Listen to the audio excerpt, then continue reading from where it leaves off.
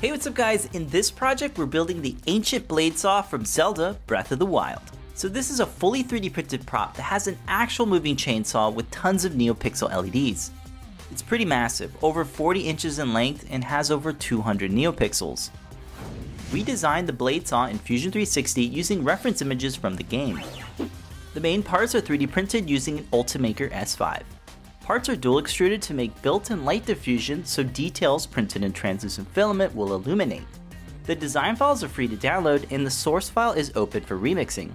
You can get a full list of parts to build this project, links are in the description.